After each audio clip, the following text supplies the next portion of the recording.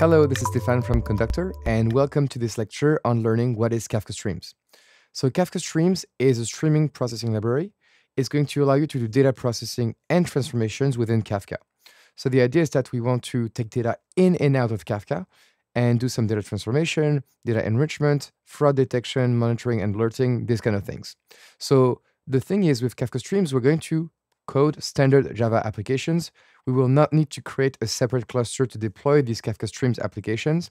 That makes them also very highly scalable, elastic, and fault-tolerant because they leverage a lot of the internal mechanisms of Kafka. It has exactly once capabilities. That means that the data will be transformed and processed exactly once and then written back into Kafka, even in the case of failures, which is really, really good. And it is real-time streaming, so there is one record at a time processing. There is no batching. And it works for any application size, small and really, really large. So if we look at our architecture, we have the sources, Kafka Connect, and then the data goes into a Kafka cluster. But now we're going to focus on the right-hand side of the diagram, which is to have a streams application that will take data in and out of Kafka.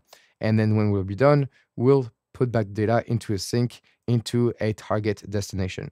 So all the data transformation and processing that's happening on the right-hand side will be done using Kafka Streams. Now, for our example, we're going to do a word count in Kafka Streams. So we want to chain a consumer with a producer to do some stream processing. And this could be very complicated if we have to write our own consumer and our own producer, because you have to deal with concurrency, error scenarios, and scaling. So for this, we will use the higher level library called Kafka Streams, which is very, very easy to reuse and write.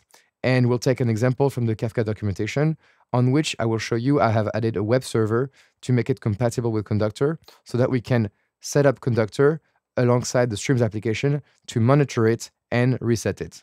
So the source to the modified code is on our GitHub at Conduktor/Kafka Streams word count topology.